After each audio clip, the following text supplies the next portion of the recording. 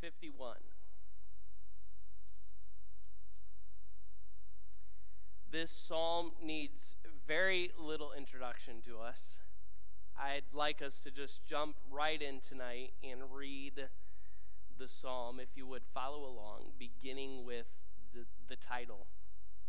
To the chief musician, a psalm of David when Nathan the prophet came unto him after he had gone into Bathsheba. So do we all know what we're talking about? I think that we do. And this is what he writes and says, "Have mercy upon me, O God, according to thy loving kindness, according unto the multitude of thy tender mercies, blot out my transgressions.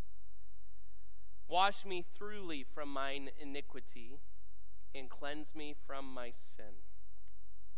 For I acknowledge my transgressions, and my sin is ever before me. Against thee, thee only have I sinned, and done this evil in thy sight, that thou mightest be justified when thou speakest, and be clear when thou judgest. Behold, I was shapen in iniquity, and in sin did my mother conceive me. Behold, thou desirest truth in the inward parts, and in the hidden part thou shalt make me to know wisdom. Purge me with hyssop, and I shall be clean. Wash me, and I shall be whiter than snow. Make me to hear joy and gladness, that the bones which thou hast broken may rejoice.